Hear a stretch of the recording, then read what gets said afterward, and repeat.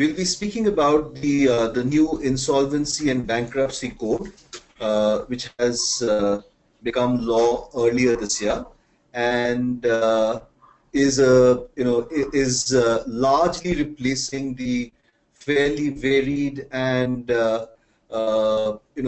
difficult to execute laws with regard to bankruptcy and insolvency, which India was faced with till now. For the first time, the Insolvency and Bankruptcy Code tries to bring together both corporate insolvency as well as personal or individual insolvency or bankruptcy under one umbrella.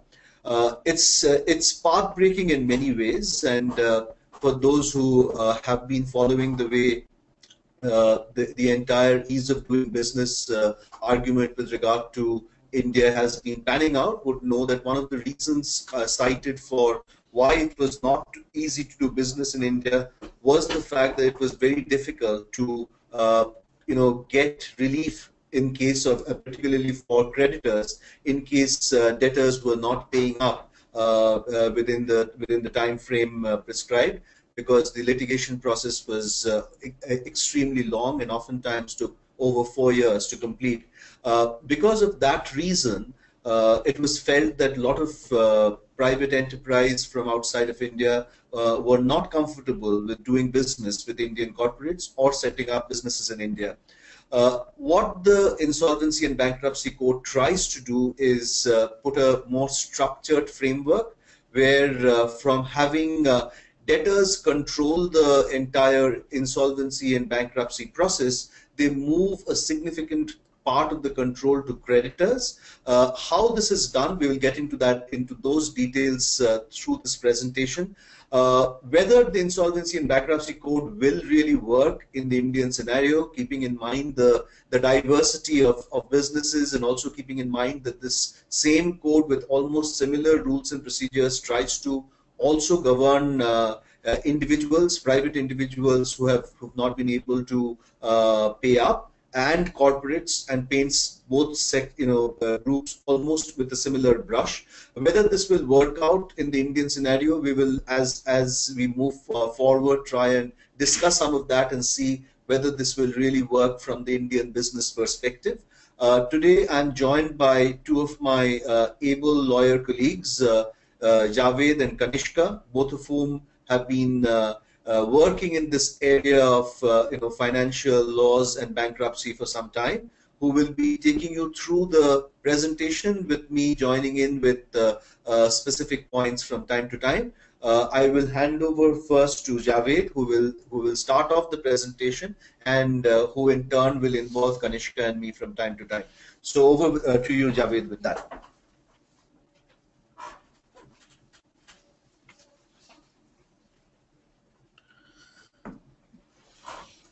Good afternoon, everyone. So, as Indranil already discussed or briefed us on the Insolvency and Bankruptcy Code, so I will be moving on to the slides to discuss the various aspects provided under the code, why the code was required, and the ecosystem under the code, the key aspects under the code. So, moving on to the first slide, which speaks about insolvency, bankruptcy, and liquidation. These are the three terms which we will be discussing right now. First is insolvency. So by insolvency, we mean that it's a state of an individual or a corporate person to pay their debts when they are due and payable. By bankruptcy, it is bankruptcy. This is a state when an individual is declared as incapable of paying their dues by competent court of law. And by liquidation, we mean that process of winding up of a corporate person, that is a company.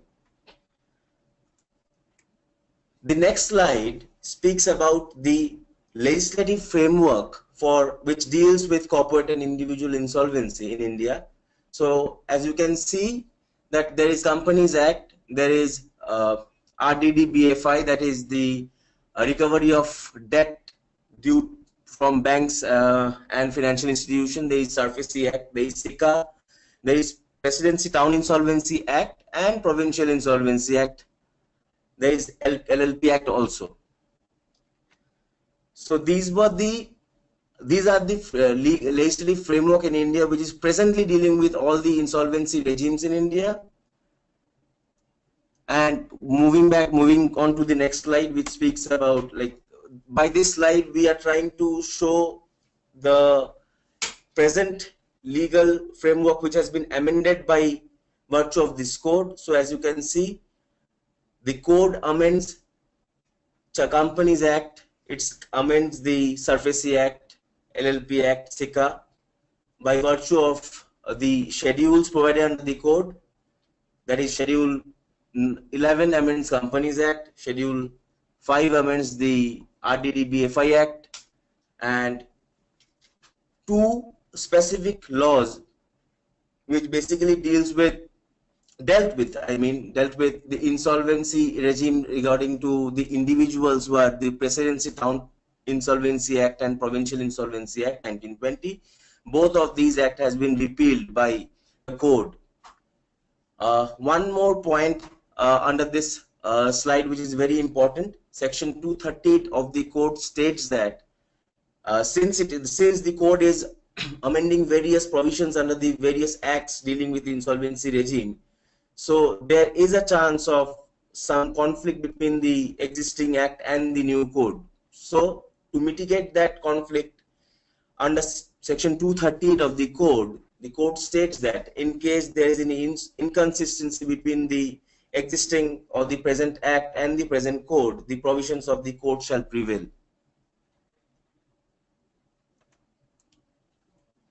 Now the next slide speaks as to challenges faced by the existing legal framework.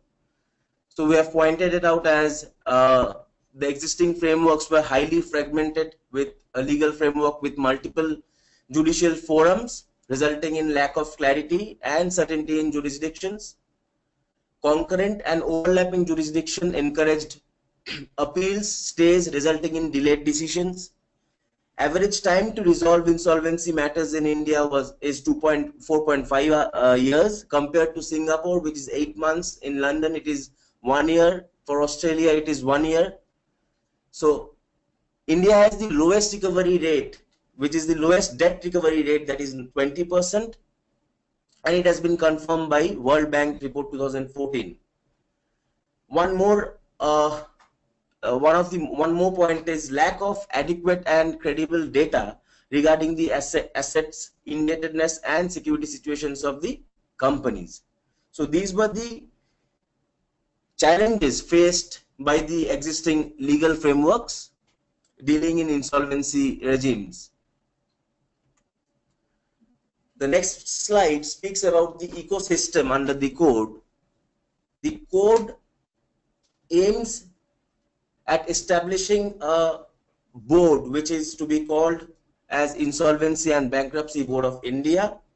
Under the board, as you can see in the slide, there are some insolvency professional agencies, information utilities, and adjudicating authorities and appellate tribunals.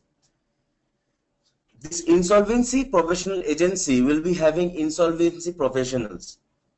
So essentially, Javed, if I can just intervene here for a minute, what is happening now is that we are going to have one common regulator, which is the Insolvency and Bankruptcy Board of India. We can look at it in some way as, like, for example, the IRDA or the Telecom Regulatory Authority of India, which is going to be the single point for all insolvency related matters, both for corporates as well as in individuals, within which, as Javed was rightly pointing out, there are three aspects that we need to take into consideration. And obviously, as we move towards the next few slides, we will see how this whole thing pans out. But we are going to, for the first time, have a completely new concept called insolvency professionals. And as we move on, you will see how these insolvency professionals actually will be wielding extremely large amount of control and decision making when a company goes through the process of insolvency. So if there was a petition filed against a company, and we will come to that in greater detail in the coming slides, for insolvency by one of its creditors, which could be either its financial creditors or its operational creditors. Once a particular process was followed and the adjudicating authority decided that there is a valid reason to put the company through the process of insolvency or see if the process could be resolved, they have to appoint an insolvency professional who then takes charge of the company, which essentially means that these people will obviously have to have very, very strong operational as well as business skills, because obviously the kind of the companies that could be, or businesses that could be going through this process could be anything from a very large conglomerate to a startup. And obviously insolvency professionals will have to have a lot of business knowledge to be able to work with that. Information utilities, of course, is more like for example, a CIBIL or a credit rating agency. These are agencies which will control or have information with regard to the credit situation of various businesses. So, for example, if a company has been defaulting on loans, has had a history of petitions being filed by them. So basically, their credit rating or credit worthiness is information which will be provided by the information utilities, which can then be used, particularly by the financial creditors, in deciding whether a petition for insolvency can be filed. Of course, the adjudicating authority is the critical authority, which for corporates will be the NCLT, and for individuals will be the DRT. We will now move on to the next slide, where Javed will further explain how this whole situation will work.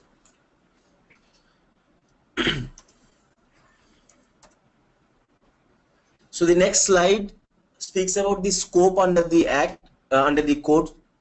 The Code broadly we have broadly classified the scope under the Code as: one is insolvency resolution and liquidation for corporate persons, and the other one is insolvency resolution and bankruptcy for individuals and partnership firms.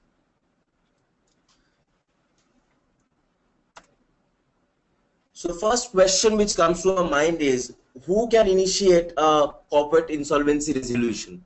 So the Code states that the corporate insolvency resolution can be initiated by a financial creditor, operational creditor, or the corporate debtor himself. Now we need to know who is a financial creditor. So the Code defines a financial.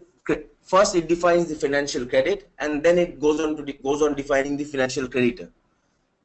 So financial creditor means any person to whom a financial debt is owed, and includes a person to whom such debt has been legally assigned for or transferred to. Now, financial debt means a debt along with interest, if any, which is disbursed against the consideration of time value of money.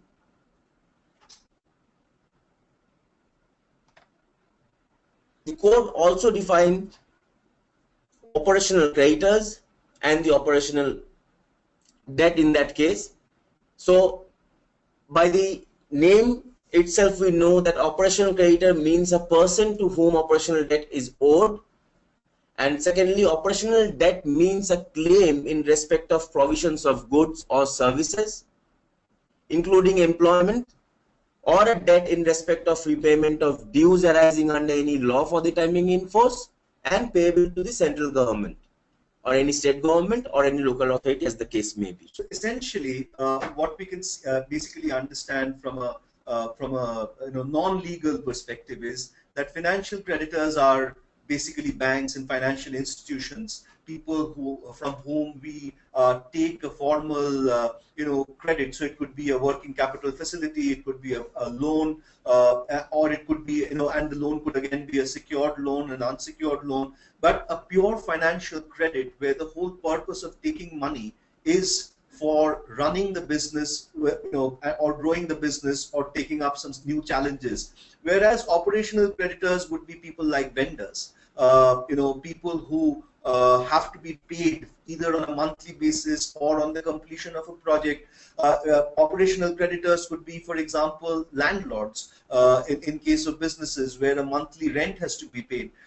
Things which are part of the day-to-day running of the business. And it's important to understand the kind of importance both financial creditors and operational creditors are being given under this bankruptcy code, to understand how a lot of businesses, especially small and medium businesses, will have to rework their entire business functioning to make sure that their cash flow is significantly better than what it probably is today. Because even for what are general business defaults, which keep happening with most businesses, large and small, but particularly of concern for small businesses, can lead to a bankruptcy situation where they might even lose control of their business in the short term, as Javed will subsequently explain.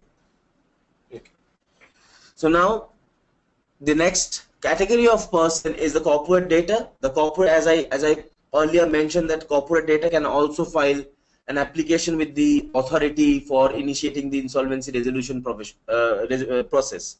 So a corporate data, as it has been defined under the code, is maybe is the company itself or an LLP. So corporate data is actually the corporate person, and from corporate person we are deriving the definition of corporate data, which is the company itself or the LLP. Now moving on to the next slide. Now under this slide we will try to understand how the what is the procedure for the entire insolvency resolution process. So the code suggests that the minimum threshold, that is the default amount, should be 1 lakh rupees. So to initiate an insolvency resolution process, the default has to be 1 lakh rupees. Then the code doesn't say that after the default there is some number of days after which you can go and file. It is not that. As soon as the default occurs, the creditor is eligible to go and apply with the application for starting an insolvency resolution process with the adjudicating authority, which However, here, Javed, we should try and make a distinction between the two kinds of creditors that we talked about, the financial and the operational creditors. Because for financial creditors, for example, they can, using the information that is available to them through the new authority, the agency that's been created, they can file for it next day. But with regard to operational creditors, they actually need to send a default notice. And that default notice has to be responded to or contested. There is an opportunity being given to the debtor to question or challenge that, and only after that process is complete, and there is a 14-day period that is given for that, can they file a petition with the adjudicating authority. So to that extent, there is a distinction made between a financial creditor and an operational creditor, and of course after that, once the petition has been filed with the adjudicating authority, whether it is in one case the next day and the other after a period of the notice having been served and responded to, then the process remains pretty much the same, and we can move on to that. So once the application is being filed with the authority, the code states that the authority has to take the decision of either rejecting or approving the application, and the time period for this is 14 days. Now this is something that is interesting, and I hope people who are on this discussion today will have some knowledge of how the whole judicial process in India works, especially with regard to things like the NCLT, which is extremely stressed today with a large number of cases pending before it. Now this court is suddenly expected and obviously once this law is fully in force and the various authorities have been set up, the board has been set up, we'll start seeing a lot of movement, because this gives creditors a certain level of control which they did not have before. And obviously, as we can see, the threshold is extremely low. A default of 1 lakh can open up the door for this whole process that has been laid down here to be set down. Now, suddenly, if we have hundreds or in probably over a period of time, thousands or even hundreds of thousands of such petitions being filed with the adjudicating authority. Even assuming, so what would logically be filed as a part of this petition? There will inevitably be the original contract that has been entered into the parties, which talks about payment terms. It could be, which could be in the form of a proper detailed agreement, which could be in the form of a purchase order, or a part of a larger contract, which is at at an organizational level. And then along with that, there would be invoices, there would be payment history, there will be bank details. There'll inevitably be back and forth emails or physical letters which have been exchanged over non-payment, all of which will, at the minimum, constitute anything between 50 to 100 pages. If you take the support of lawyers like us, it might even end up being, in many cases, 500 or 1,000 pages. Now, if an adjudicating authority has even 50 such matters in front of them every week, and if they have only 2 weeks to approve or reject the petition, they really have to be reading hundreds and thousands of pages to be able to take this decision. So while obviously this law has to be lauded because it is meant to improve the whole ease of doing business situation in India, the fact of the matter is that unless the number of such courts is increased dramatically, or number of benches are introduced across the country for filing of such petitions, it is inevitably going to choke the system very quickly, and it will be extremely difficult to really get such approvals or rejections within 14 days. And if that does not happen, it is not quite clear currently under the code what happens if there is no approval or rejection within 14 days. If the assumption is that the petition stands rejected, there is a possibility that valid bona fide claims by creditors will get disregarded. If, on the other hand, the assumption is that it's approved, there can be extremely malicious or frivolous claims brought by people knowing that the adjudication authority will not really have the ability to go through the whole process of reading every document and approving and rejecting on merit.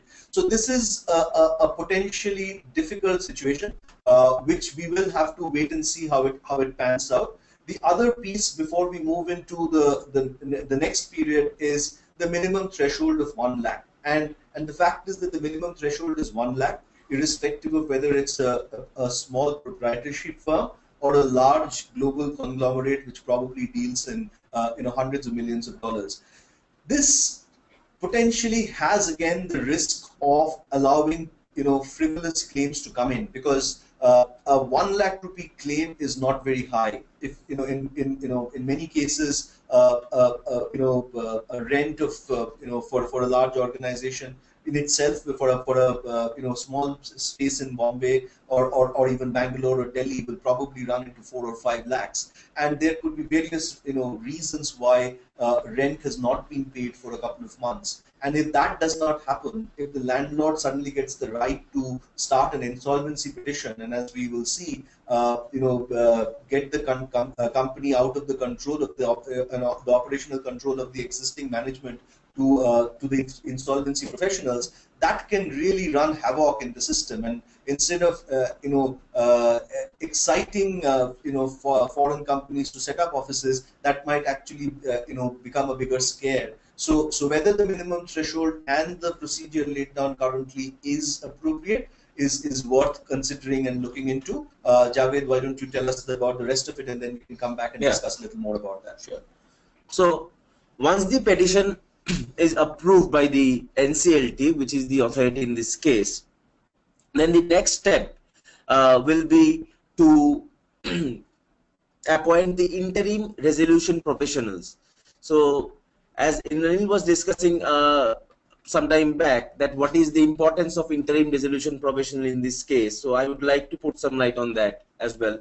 So this interim resolution professional, when they are appointed, they will take charge of the board, they will manage the affairs of the company, and this will be continued till the very end of the insolvency resolution process. So this is an extremely critical portion of this whole discussion, because if we know how the whole corporate debt situation was being handled through enactments like the SARFACI Act historically, we would know that the debtor continues to be fully in control of the business, and oftentimes can through various mechanisms like moving out money from one account to another, etc., continue to default on payments and deceive creditors for significant periods of time. And that, of course, was a major source of concern and definitely needed to be corrected. But what is happening now is, we're doing an absolute 180-degree somersault and moving to a situation where the entire control is moving from these corporate debtors to corporate creditors, and in many cases probably to even creditors who are not necessarily the largest creditors of the company initially. And of course we'll come to how the eventual liquidation process will require 75% of the creditors to ratify, but that comes later. What happens the moment the adjudicating authority within those 14 days decides that the petition is not frivolous per se and therefore needs to be further delved into? They appoint an interim resolution professional, or an IP or IRP, it's being called by various names. Now what happens is, the moment that happens, the existing management of the organization starts almost reporting into this IRP and has to follow so the IRP effectively becomes the CEO of the company and takes operational control of the company. And in turn, all of the existing supervisors and managers start taking instructions from the IRP. Now, while the spirit of the enactment is understandable, the question that inevitably comes up is, does India currently have such a large set of trained professionals who will be, able to? Obviously, the professional authority, IP authority, will have to, agency will have to pass all of these people and give certification to these people to be able to do this. But who will these people be? If we are talking about organizations, let's take Kingfisher Airlines.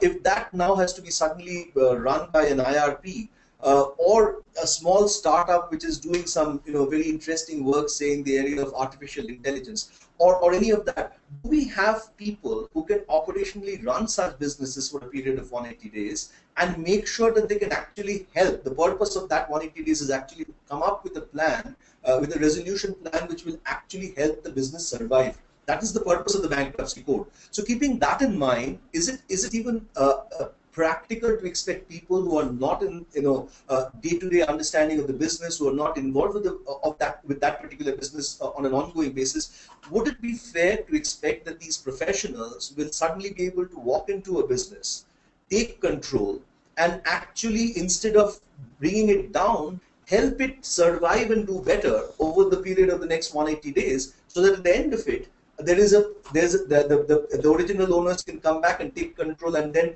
run the business successfully again? At the moment, with the kind of people that are available, that we can see on a day-to-day basis, with the HR struggles that most organizations have to be able to hire even middle management professionals, forget about senior management professionals, this seems like an extremely far-fetched proposition at this moment. Now, how this pans out, where these people will come from, maybe this will open up a completely new professional service which will be great for India in the long term. But keeping in mind that the current situation probably does not merit this, we will have to see how this whole thing pans out. So Javed, over to you. So with the appointment of the interim resolution professional, the authority will also go for publishing the fact of initiating this corporate insolvency resolution, number one. And number two is they will also call upon the creditors for claiming for the dues. Once these two processes are being done, then the next step is formation of the creditors committee. So the interim resolution professional will form the committee of the creditors. Once this committee of creditors is being formed, then this committee itself will either continue with the interim resolution professional as the resolution professional, or they can make an application with the authority to change the interim resolution professional and can suggest the resolution professional of their own choice.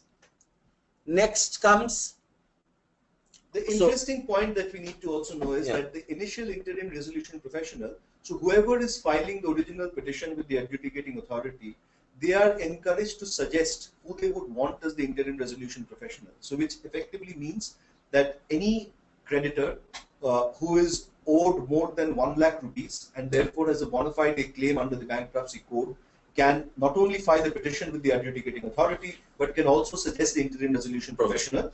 Then, of course, like Javed rightly pointed out, once the committee of creditors, the creditors committee has been formed, they will have an opportunity to either suggest a new resolution professional or continue with the existing resolution professional. But what needs to be kept in mind is, by this time already almost 21 days are over. Out of a total of 180 days, right, Javed? So there's a 180-day period of which 21 days are already gone. So if at that stage a new resolution professional comes in, it means that that person will again have to start from scratch and understand the business all over again. Right. And then only they will be able to come up with a resolution plan, which is something which has to be formulated within 180 days, with the maximum of another 90 days as additional period within which it can be done. And at the end of that period, and if I may, Javed, just continue with the discussion. Sure. At the end of that period of 180 days, or at the most 270 days, this creditors committee will have to come up with a resolution plan, which has to be approved by more than 75% of the creditors in terms of value. So if the total credit is 100 rupees, if creditors worth 75 rupees approve a resolution plan, then that is the resolution plan which will have to be then approved by the adjudicating authority and implemented. If 75% of the creditors cannot come up with a resolution plan, then by default the whole process gets into liquidation. Now, what we again need to consider here is how extremely narrow and minimal the role of the adjudication authority is. There is no real power with the adjudication authority to, at this stage, look at the resolution plan and even suggest any changes. So if the resolution plan, if we should obviously not undermine the value of creditors and their intent, but on the other hand, it is possible by virtue of the way a business is being run and the way credit has been given, especially for small and medium businesses, oftentimes more than 75% of the credit would be from one individual or one bank. And if their interest militates with the interest of, say, the customers of the business, and if they suggest a resolution plan which is not in the interest of the promoters, the investors, or the customers of the business, for example, even then that resolution plan has to be approved by the adjudication authority and has to then be followed through till the end. And that can be a source of major concern, because eventually, as what we and I'm assuming that at least some of the people on this in this discussion today are small and medium businesses, what we need to recognize is that in many cases, small and medium businesses support very large corporations, and if the interests of those large corporations, if they, for example, if there is a software which has been built by a small and medium or a small company or a startup is being used by some of the multinational corporations, and then suddenly there is a resolution plan which is that this software should be sold off to a competitor, then there is an immediate potential likelihood that a whole number of businesses who have been dependent on that software will get impacted directly.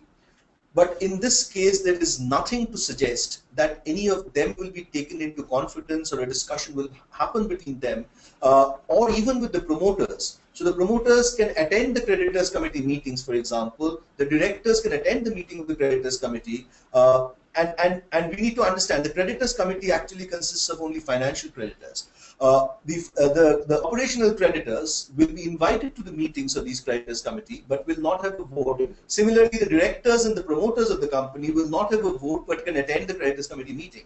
So essentially, this is a financial creditors committee who oftentimes have nothing but their professional or financial interests in mind, and they will be taking a decision with regard to the resolution plan. And this resolution plan, the adjudicating authority has no right to question and ask for amendments. If they agree to it, if it is passed by 75%, they'll have to agree with it. If they don't, then they will have to push that company towards liquidation. Again, the intent is obviously proper, and there is no doubt that this is a step in the right direction. But whether this is the right step itself does require some more deliberation, keeping the Indian situation in mind. In this context, I would want to specifically talk about the small and medium businesses again. The way, for example, today a small business works with on many cases works with large entities. Now, if a large entity defaults on their payment for no valid reason, it is extremely unlikely that a small business who's a vendor in that case will really be filing a petition, because they would be worried about winning any further business from the client. Similarly, a small business would be extremely worried about not being able to pay, because if they're stuck right in the middle where they can't, when a situation arises, actually sue a large company, which is in their case a debtor. On the other hand, even with their smallest of vendors, because they're a startup, because they've just started, they do not have the ability to wield any kind of control over a system where a landlord or a small vendor who they owe 1.5 lakh rupees starts a bankruptcy proceeding under this code. Similarly, all of us who have gone through the startup and the early stage cycle know how often the cash flow situation in the organization gets to a point where it becomes difficult to pay salaries on time. Now, so any default in the payment of salary can lead to a situation where the bankruptcy code comes into play. And the biggest worry with that is, if it was only about then going through the resolution process, that would have been fine. But here the biggest worry is that the company's control goes off to a bunch of people who might not necessarily have the right amount of knowledge to be able to run the company, and that can potentially lead to those companies actually collapsing during that 180-day period, instead of really being able to wake up and do better in the coming years. So, if the purpose from a startup perspective is to help with a quick dissolution of their existing business so that they can get on with life and move forward, then the bankruptcy code would work very well. But if the purpose is to help those startups get up and run again, then it is questionable how much this existing process is going to help with this regard. Sorry, Javed, for interjecting. You can please carry on. So the next slide, as you can see, it speaks about the fast track corporate insolvency. This is one more aspect of the corporate insolvency resolution process. Under this process, the difference between the normal corporate insolvency process and the fast track process is, this insolvency process will be applicable in case of a corporate debtor which has to be notified by the central government depending upon its asset and income, class of creditors, and the amount of the debt. Actually, for a set of corporate debtor, this fast track insolvency process will be applicable, and the entire, as in the previous case, the entire time period for the insolvency resolution to complete the insolvency resolution was 180 days. In this case, it is only a period of 90 days. The process remains same. There will be an application to the authority. There will be appointment of resolution professionals. Everything will be same. But the definition of the corporate debtor will be restricted to what will be defined by the central government in this case, and the number of days should be reduced to 90 days. This 90-day again can be extended to a further 90 days subject to approval of the creditors committee with a 75% majority voting, as well as this is it. And going forward, I think Konishko will be taking on the liquidation procedures and what more key aspects and the conclusion. So Konishko, if you can. Thank you very much, Javed. And of course, good afternoon, everybody.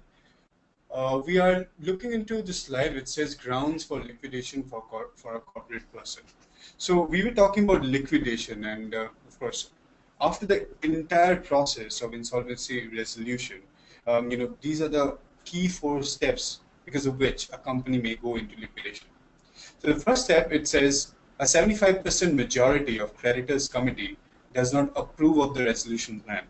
So there is a resolution plan that is the purpose of the insolvency procedures. Now, if the plan or the resolution plan is not approved by 75% of the majority of the creditors, it would directly go into liquidation. The company would directly go into liquidation. Now, the second point, of course, says that the NCLT rejects the resolution plans submitted to it on technical grounds. So here, the adjudicating authority has a little bit of power where it can go ahead and reject the resolution plan completely and force the company into liquidation directly. But we need to clarify that this is only for technical reasons. They cannot look at the substantive issues for the formation or creation of a resolution plan. It is only on technical reasons that a resolution plan can be rejected by the NCLT, which would effectively mean that they will have to come back with the technicalities having been taken care of, which is what I was talking about when I said that the adjudicating authorities' powers are significantly reduced. Absolutely, that is correct. So moving to the third point, it says, like, in case if there is a resolution plan in place and it is binding among the debtors as well as the creditors, and in these situations, if a debtor contravenes to the agreed resolution plan and a person is affected, a creditor is affected, that creditor can go ahead and make an application to the NCLT, the adjudicating authority, and liquidate the debtor's company right away. So that again, gets liquidation into the cards. And of course, the fourth point is also, based on the creditor's decision. If the creditors are unable to approve a resolution plan within the scheduled 180 days, which may be extended up to, for 90 days more, then again, the company will go into liquidation directly. So moving on to the next slide, we will look into the way the priority of payment of claims under liquidation has been described under this code. So we had a priority of payment, with the erstwhile legislature that we had. However, it changes. With this code, it changes a little. So if you look into the order of the priority of distribution of assets, we see that top of the list would be insolvency-related cost, which should be paid for first. Then it would be the secured creditors and the workmen dues up to 24 months. Third on the list would be other employee salaries, which may be due up to 12 months. Fourth would be financial debts for unsecured creditors. Fifth is government dues up to 2 years, and following it would be remaining debts and dues and equity. So this is again, a significant change from where things stood today. So the one thing that is happening is the first set of people, of course, are the insolvency costs, the costs with regard to this insolvency. But the next thing that is happening is secured creditors now stand pari passu with workmen.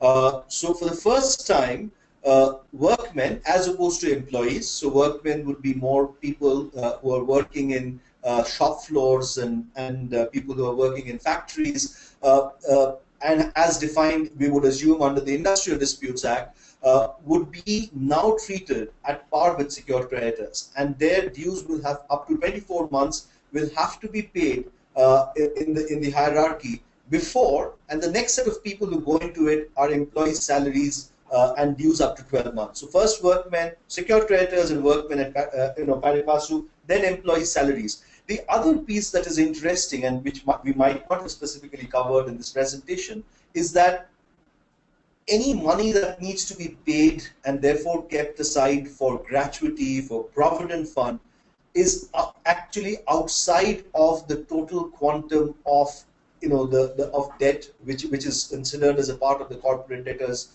payable amount. So that is set aside and will not be put as a part of this hierarchy. that will have to be separately paid to people to whom the gratuity or the provident fund is due, which again shows that the intent of the legislature is to make sure that employees, workmen are given priority over various other people, including, and what is interesting is government dues. So we see secured creditors as the first set of people along with workmen, followed by employees, followed by financial debts, which would again mean, say, unsecured loans that the business has, followed by government dues. And then we come to any remaining debts and dues, which really puts people like, landlords, people like vendors, way below in the list as compared to, say, the government or employees or financial debts, and might lead to a lot of suppliers, vendors having more worries about doing business with companies whose cash flow situation is not complete, because they know that even if they are the ones who are raising the or starting the bankruptcy petition, they might not be the people who will be getting the benefits of that, and in the hierarchy they would be fairly low down and might really not be able to get a lot of the money that is owed to them. Of course, logically, equity is right at the bottom, and that's probably just about right. We can move on. Thank you so much. So moving on to the next slide, and probably this is a very important slide. Let's talk about voluntary liquidation. So in spite of the code, which specifically talks about insolvency and bankruptcy, it also gets voluntary liquidation a part of its ambit.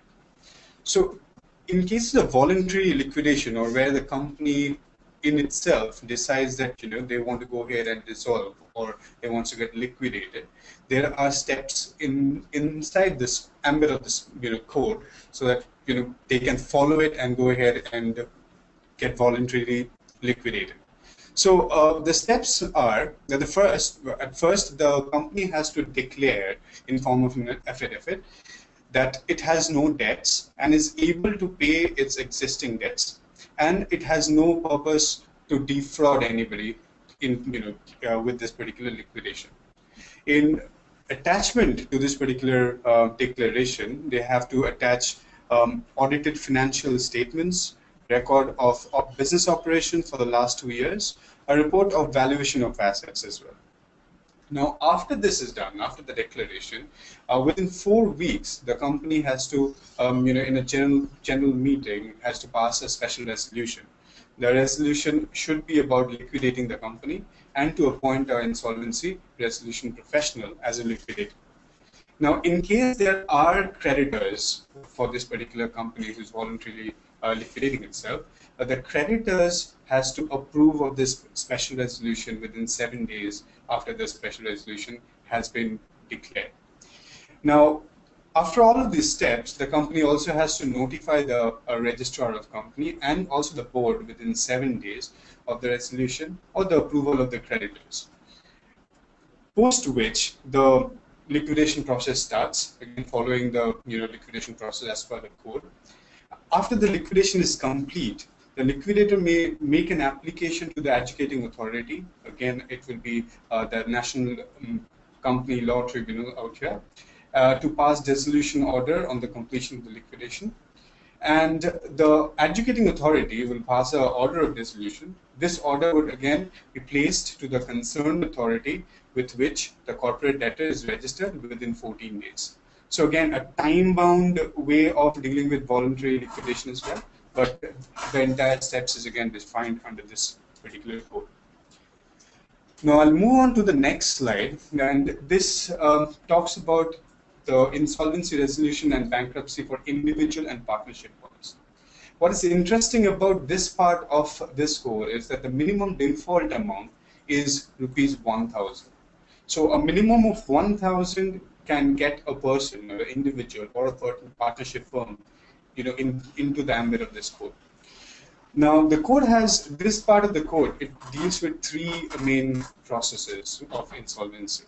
The first is the automatic fresh start. Second is insolvency resolution process, which is pretty much similar to the way it happened for the company. And the third is bankruptcy. Like liquidation for a company, we have bankruptcy for individuals and partnership firms. Now, and of course, the adjudicating authority in these situations is the Debt Recovery Tribunal or the DRT. And again, we need to quickly stop here for a minute and just consider the situation. So anybody with over 1,000 rupees debt, if anybody owes you more than 1,000 rupees, and if there is after again, you have to serve them a notice, of course, but if they probably, in the Indian scenario, oftentimes we know how notices don't even reach people.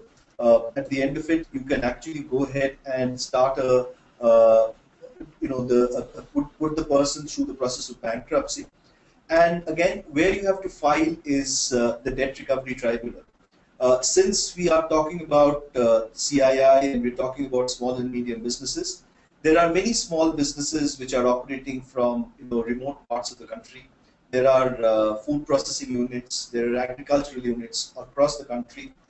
As we know, debt recovery tribunals only are present in the state capitals. So to expect somebody who owes someone maybe 3,000 rupees and therefore has been pulled into a bankruptcy petition to come from remote parts of a state to the state capital to appear before a debt recovery tribunal seems again to be not in the spirit of ease of doing business.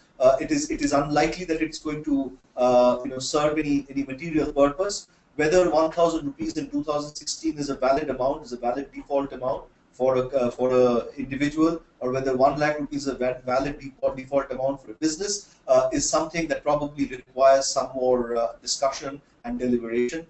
Back to you, Kanishka. Thank you so much. So if we look at the next slide, we'll understand what fresh start for individual means. Out here, fresh start is for an eligible debtor under this particular fresh start process. Eligible debtor who is unable to pay his debts shall be entitled to make an application, either personally or through a resolution professional, for a fresh start resulting in discharge of his qualified debts. So this is a good thing. However, it has a lot of qualifications. So if you look into the eligibility criteria for eligible debtor, we'll find that the gross annual income does not exceed 60,000. So for an eligible debtor to apply for a fresh start, the gross annual income should not exceed 60,000. The aggregate value of assets does not exceed 20,000 rupees. The aggregate value of qualifying debts does not exceed 35,000 rupees. The debtor should not be an undischarged bankrupt. The debtor does not own a dwelling unit. A fresh start process, insolvency process, or a bankruptcy process is not subsisting. No previous fresh start order has been made in the last 12 months in regards to this particular person who is applying for a fresh start process. Now, other than that, there is information in regards to what is a qualified debt. The code describes it. The code says that a qualified debt can be any debt. However, it cannot be excluded debts, it cannot be debts which are secured, and it cannot be debts which are incurred in the last 3 months from the date of the application.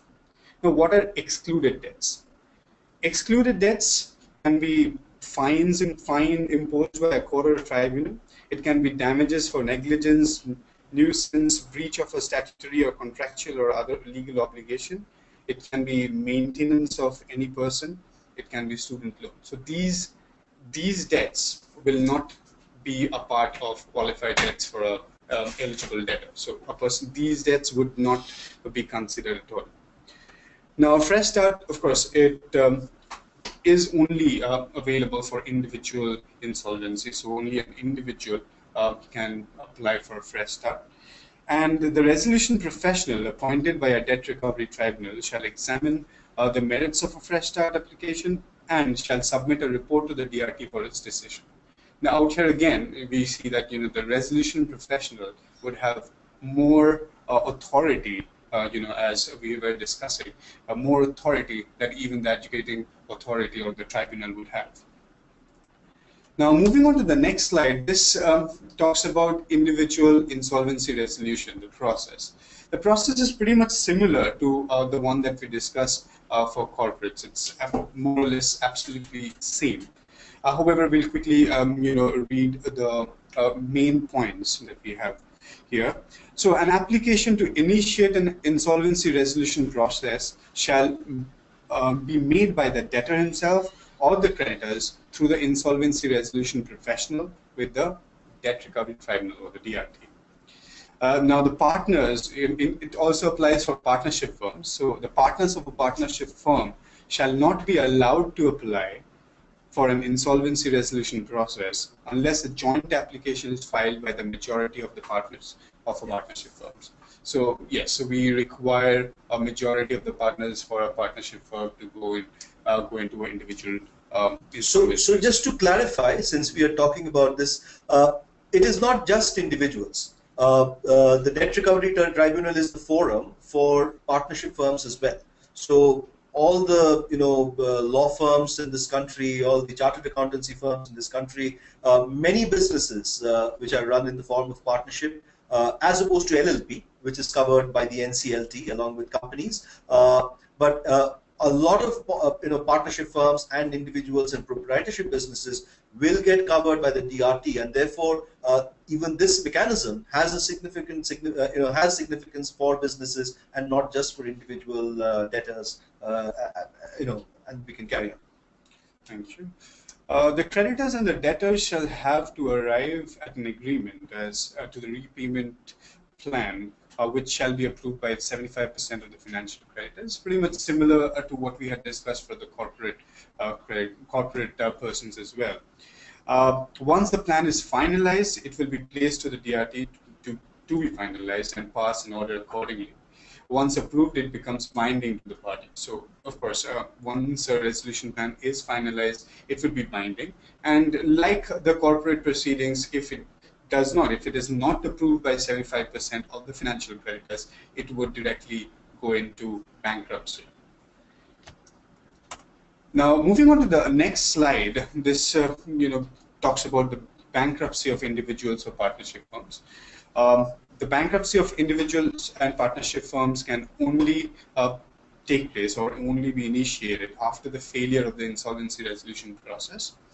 And the bankruptcy trustee, so once the bankruptcy procedure starts, the person who is the insolvency resolution professional may become the bankruptcy trustee as well. And the bankruptcy trustee shall be responsible for the administration of the estate of the bankrupt and shall pay the claims based on the priority defined under this code. So essentially what's happening is that under the in the case of corporates, the insolvency professional typically is also expected to become the official liquidator once the liquidation process starts. Similarly, with regard to individuals or partnership firms, if the matter goes into bankruptcy, the insolvency professional is meant to be the bankruptcy trustee. That's the the typical situation that is envisaged, and they are the ones who are then supposed to administer the estate and complete the plan laid down by the resolution process. We are aware that we are kind of running short of time, so the interest of time we will stop here. Because there are many issues that we can keep discussing, and then there's of course the whole concept of cross-border bankruptcy and insolvency, which we haven't even had the opportunity of touching on here.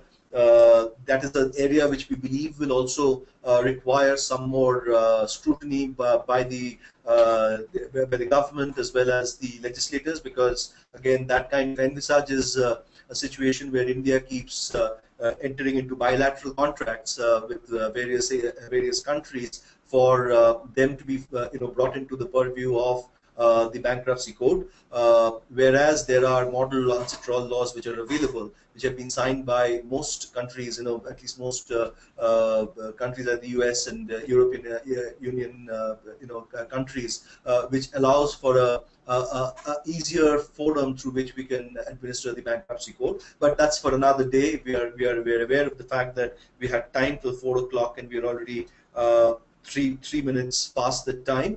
So, Mr. Rao, we will stop here, and we will very happily take any questions that the audience might have, and probably will have an opportunity of responding to them, and being able to take you through some of the issues that we could not cover because of the paucity of time.